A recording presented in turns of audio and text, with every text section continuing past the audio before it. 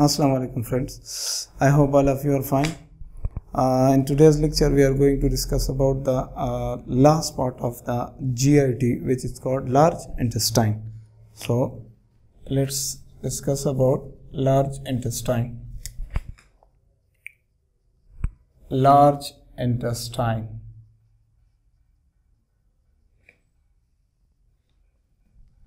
Right. It is also known as gut. It is also known as gut, or it is also known as large bowel. Large bowel. Clear? Now friends, as we know that our whole GIT is consisting of the tubing systems. The largest tube is the large intestine. Clear? So we can define large intestine as, from the diagram I will define it. As all of us know, this is the connection between mouth and stomach, which is called esophagus, and here is the bag of the GIT, which is called stomach. Then we have the duodenum, which I have discussed in the previous lecture in detail, duodenum. Then there is jejunum and ileum. This is ileum. Now from here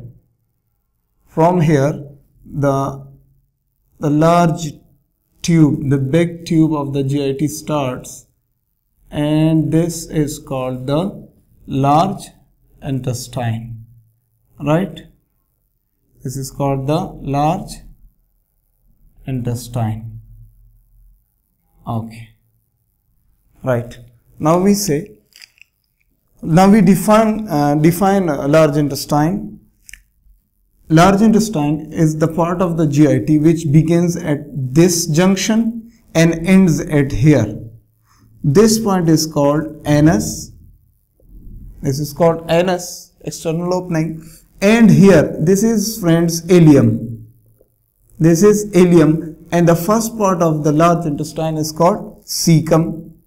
The first part of the large intestine is called cecum, and this is the last part of the small intestine is called ileum, and the first part of the large intestine is called cecum. Now large intestine begins at this junction, and this junction is called ileocecal junction, right?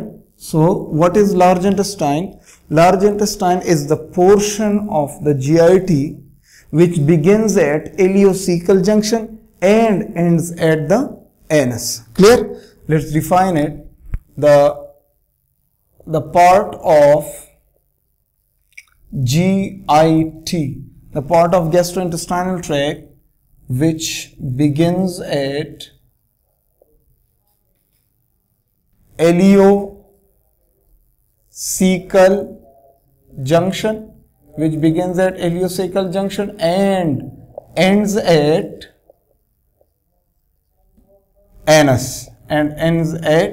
anus. This part of the GIT is called the large intestine. That part, once again, which begins at the ileocecal junction and ends at anus. This is called large intestine. Right. We will define large intestine in another way, that large intestine is the part of the GIT where from the digested food more water is absorbed, right? So absorption of water, large amount of water are absorbed from the digested food in our large intestine. So we say large intestine is the part of the GIT where from the digested food more and more water is absorbed, right? So we can say also that the part of GIT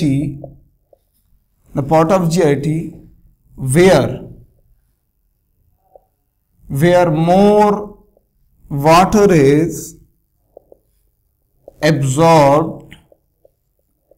more water is absorbed, from digested food. Clear? This is another definition of large intestine. Is the part of GIT where more water is absorbed from the digested food, right?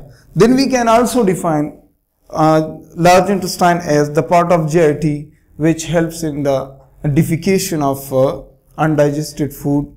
So this can also be defined in this way, but these are the two more good definitions. The part of GIT which begins at the ileocecal junction and ends at the anus, or the part of GIT where more and more water is absorbed from the digested food. Clear? Now, what is the length of our large intestine? What is the length of the large intestine? So friends, the length of large intestine is about 1.5 meters, right? Its length is about 1.5 meter, and we are in the next point, we are going to divide this length in different sections. So the total length of the large intestine from here up to here, this is about 1.5 meters, right? What is the diameter of large intestine? Diameter of large intestine. Okay, as we know that large intestine has different diameters at different points. What is the diameter of the large intestine at the beginning? Then what is the diameter of the large intestine in ascending point? What is the diameter in transverse, in the descending, in sigmoid region, in anal canal region, right? So the diameter is divided into different sections. So let's write the diameter. So friends, I am going to divide this length as well as I am going to write the diameters of each part. Clear? So about diameter, we are dividing the large intestine into, this first part of the large intestine is called cecum. Cecum, right? So here I am writing diameter, and here I am writing length. Clear? So it means here is the part of the large intestine, here is its diameter, and here is its length. Clear? So the first part of the large intestine is called the cecum, and its diameter is about 9 centimeters. Its diameter is about 9 centimeters. So the diameter of the first part of the large intestine, which is called cecum, it is about 9 centimeter. Its diameter is about 9 centimeter, and its length is about 6 centimeter. Okay, so from here, this is the first part of the large intestine. This is an imaginary diagram. The length of the cecum is about 6 centimeter, and its diameter is about 9 centimeter. Here if we see, friends, the diameter is little more than the length. Why? Because here from the ileum, large amount of foods are entering to the large intestine. So this first part of the large intestine catches food substances from the ileum, so it should have larger diameter, right? So here the diameter of the cecum is 9 centimeter and its length is little shorter, which is 6 centimeter. Okay, now we go, what is the diameter of ascending colon? What is the diameter of the second part, which is called ascending colon, right? What is the diameter here and what is the length here? So the diameter of the ascending colon is about 6.35 centimeter. Now you see here the diameter of the cecum is 9 centimeters, but the diameter of the ascending colon is reduced, right? Its diameter is about 6.35 centimeters. Now the length, its length little increases. Its length is about 20 centimeter. Clear? So the diameter of ascending colon is 6.35 centimeter, and the length of the ascending colon is about 20 centimeter, right? Now we see number 3. What is the diameter and length of transverse colon? Transverse colon. This is the third part. right? Its diameter is about 6 centimeter. The diameter of the transverse colon, like this, if this is the transverse colon, so its diameter is about 6 centimeter, and its length little increases. It is about 46 centimeters long. 46 centimeter. Now look, the diameter of transverse colon is 6 centimeter. Gradually decreases. Here the length gradually increases. Here the length of the cecum is 6 centimeter. Length of ascending colon is about 20 centimeter, and length of transverse colon is 46 centimeter, right? Then we go down, further down. What is the diameter of descending colon? We are going down, so descending colon, right? What is the diameter of descending colon? So its diameter is about 7 centimeter. Again the diameter is increased. Its diameter is 7 centimeter, and its length is about 25 centimeter. Clear? So the diameter of the descending colon is 7 centimeter, and its length is about 25 centimeter. Then we have the diameter of the last part, which is called the sigmoid colon. Sigmoid colon. Its diameter is also 7 centimeter, and its length is about 35 to 40 centimeter. Clear? So these are the dimensions of the large intestine in its every part, right? Cecum 9 centimeter, 6 centimeter. Ascending colon 6.5 centimeter diameter, 20 centimeter length. Transverse colon 6 centimeter diameter, 46 centimeter length. Descending colon 7 centimeter diameter, 25 centimeter length. And sigmoid colon 7 centimeter diameter and 35 to 40 centimeter its length. Now friends, let's notice something. Look, here the last part of the large intestine, the sigmoid colon, the length is increased. Look, here is 25 centimeter, here the length increases. Why? Because whenever our large intestine, as you know, anus is posteriorly. So large intestine from here, the descending colon up to here, why its length increases? The sigmoid colon length is increased. Why? Because from here it goes posteriorly. It goes posteriorly and downward, so its length little increases, right? These were the parts, these were the dimensions of the large intestine. Now we come, what are the main parts of the large intestine? Main parts. What are the main parts of the large intestine? So these main parts, let me make a diagram here.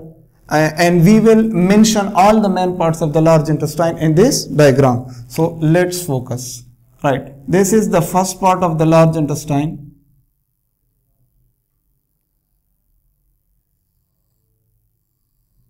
Right. This is the first part. This, I hope I'm making a better diagram that you could understand.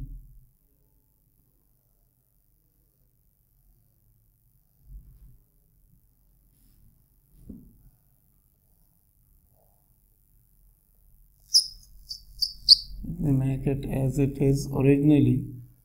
It goes little up here and comes down again.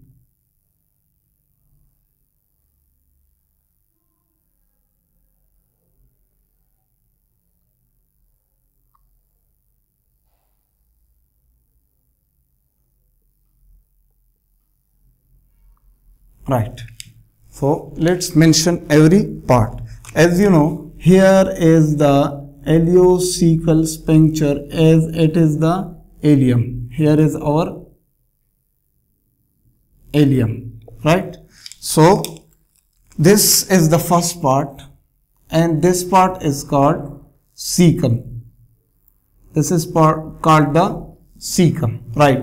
This outward projection is called the appendix. This is called the appendix. Inshallah, we will discuss appendix in next lecture. So this is the cecum. As here the large intestine is going little up, so this part is called the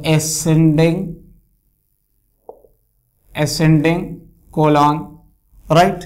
First part, cecum. Then we have also appendix. Then there is ascending colon, right? This part where it becomes like this, right? Where the large intestine becomes like this. So this is called, as it is present on the right side of the body, right side of the abdomen. So this is called right colic flexure. Right colic, yes, this is called right colic flexure. This is right colic flexure. Then here the large intestine goes in transverse manner. That's why it is called the transverse colon, right? This is transverse colon.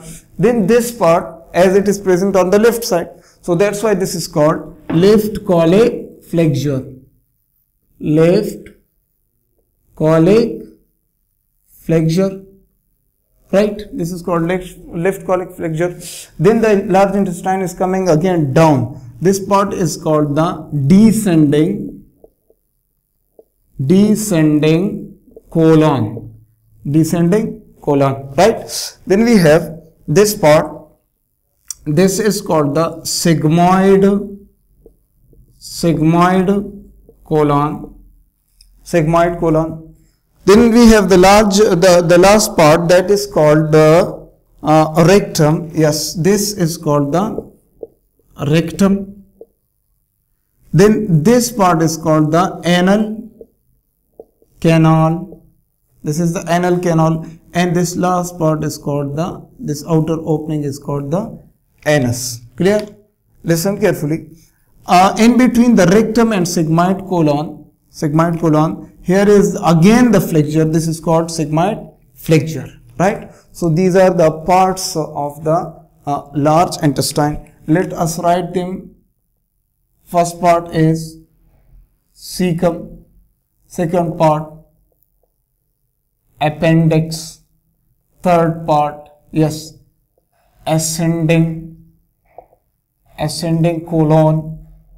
Fourth part, right colic flexure, right colic flexure. Fifth part is transverse colon. Sixth part is left colic flexure, Seventh part is again descending colon. Eighth part sigmoid colon. 9, there is rectum. Then number 10, there is the anal canal. In the 11, that is called the anus, right? So these are the main parts of the large intestine. The first part is cecum. Then there is appendix, the small projection of the cecum. Then there is ascending colon, when the colon or large intestine goes up, so this is called ascending colon. Then there is a curve point, this is called right colic flexure. Then there is a transverse colon. Then there is left colic flexure. Then descending colon. Then we have descending colon. Then we have sigmoid colon. This is the sigmoid colon. Then there is rectum, where the stool is or the feces are stored.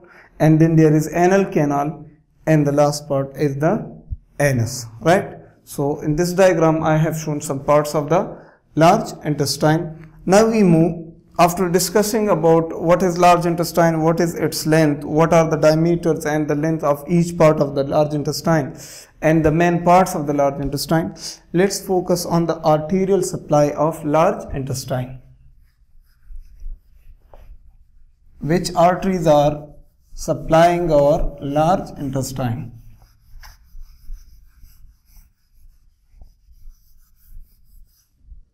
Okay, so arterial supply of large intestine. Clear? So friends, as we know that from our abdominal aorta, there is a big first branch. This is called celiac trunk. Then there is another large branch separating from the abdominal aorta interiorly, and then there is a lower big branch which is separating from the abdominal aorta. This big branch is called the celiac trunk. This one is called superior mesenteric artery, and this one is called inferior mesenteric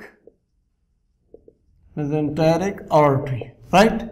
Inferior mesenteric artery. So our large intestine, mostly our large intestine is taking its arterial supply from inferior mesenteric artery and superior mesenteric artery. Clear? So from these superior mesenteric artery and inferior mesenteric artery, there are branches which are called right colic artery. Then there is left colic arteries, right? And then there is middle colic artery. Clear, friends? So our large intestine is taking its blood supply from superior and inferior mesenteric arteries. From these two arteries, there are small branches which are right colic artery, left colic artery, and middle colic artery. These three arteries give small branches to the large intestine and supply it with oxygenated blood. Clear? Now we come, what is the venous drainage of large intestine? Venous drainage of large intestine. Venous drainage of large intestine. Clear?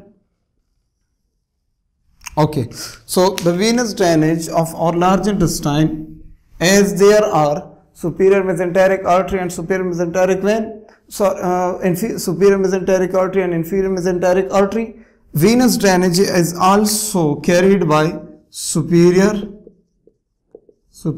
generally superior mesenteric vein and inferior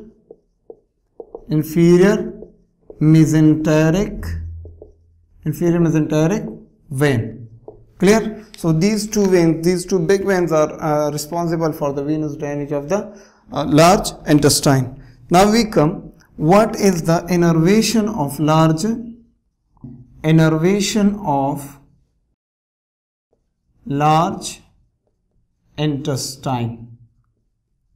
Innervations of large intestine. So friends, our large intestine gets sympathetic and parasympathetic innervations. So its parasympathetic activity,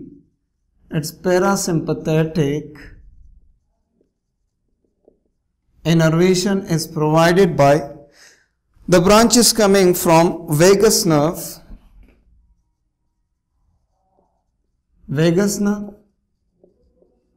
and there is another plexus that is called pelvic plexus, splenic nerve. So from pelvic splenic nerve there are branches, and from vagus nerve there are branches coming, and they are supplying parasympathetically to the large intestine. Right? What is the sympathetic supply of large intestine? Sympathetic innervation of large intestine. Sympathetic innervation is provided by greater splenic nerve and lesser splenic nerve. greater splenic nerve,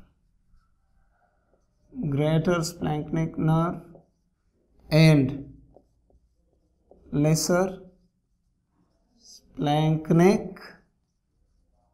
nerve. Clear, friends? This is the innervations of the large intestine. Clear? So this was about the arterial supply, venous drainage, and innervations of the large intestine.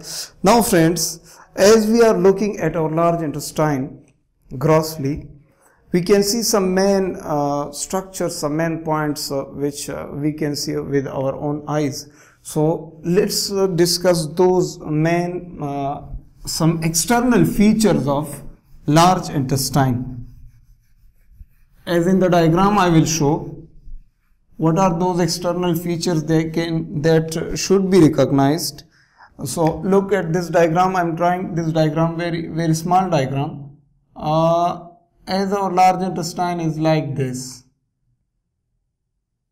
I am drawing just a little part of the large intestine. As our large intestine is like this, right? So let me complete it.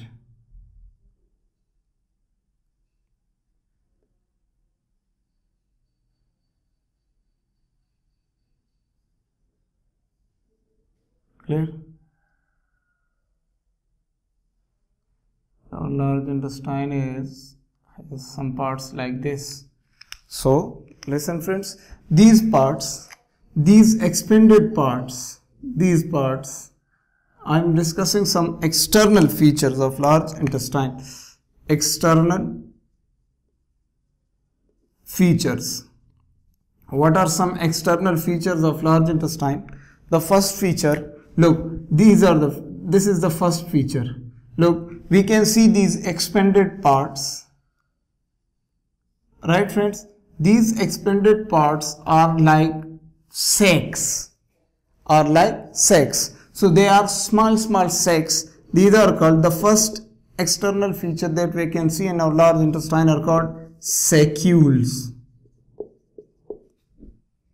Sacules, right? These small bags, these small sacs are called sacules. Clear? Okay. The next external feature that we can see in our large intestine, look carefully. In between the two sacules, there are these depressions, these depression points. Clear, friends? Okay. This is the sacule. This is the sacule. In between the two sacules, these depressions are called sulci. Clear? These depressions are called sulci. So we can see sacules. These expanded parts of the large intestine are called sacules, and in between the two expanded parts we can see these depressions. These are called sulci. Number three, we can see some fatty lobules. We can see some fatty lobules from outside of the large intestine. We can see some fatty lobules attached to our large intestine. These fatty lobules are called appendices epiploici. Appendices epiploici. Clear? So we can see next appendices epiploici. Right? What are appendices epiploici? Appendices epiploici are the fat lobules which are attached to the large intestine from outside. Okay. Next we can see taenia. What is taenia? Taenia means ribbon. Taenia means ribbon, and as we know, ribbon is an elastic substance. Now look carefully, friends. Here, if this is our large intestine, now look carefully. Here is a ribbon like this. Here is a taenia like this, moving up, right? And like coming down like this, right? What is it made up of? It is a ribbon like structure, and it is made up of smooth muscles. It is made up of smooth muscles. Clear? Tinea is a ribbon. It is made up of smooth muscles, and the contraction of these smooth muscles will cause the contraction of this ribbon, and the contraction of this ribbon will cause the contraction of the large intestine, right? So tinea. How many tinea are? Tinea are 3. There are 3 tinea or ribbon-like structures around 3 angles of our large intestine. There is tinea libra. There is tinea libra. There is tinea mesocoli. Right? There is tinea mesocoli, and the third one is tinea ommentalis. Tinea ommentalis, right? So as I told you, tinea means a ribbon. This ribbon is formed by smooth muscles, and this ribbon goes like this from 3 sides. One from here, one from inner side, and one from posterior side. So these tinea or these ribbons are called tinea libra, tinea mesocoli, and tinea ommentalis. Clear, friends? So these were some external features related to, as we are seeing our large intestine, so we have to recognize these external features. What are these? These expanded parts, these expanded sacs are called sacules. In between the 2 sacs there are some small depressions which are called sulci. Then there are some fat lobules attached to our large intestine. These are called appendices epiploicae. And there is a ribbon-like structure on the 3 sides of our large intestine. This is called tinea, and these tinea are tinea libra, tinea mesocoli, and tinea ommentalis. Clear, friends? So this was a brief about large intestine. I hope you got something from it, and I hope you like the video. So friends, if you like our video, please subscribe our channel. Thank you so much.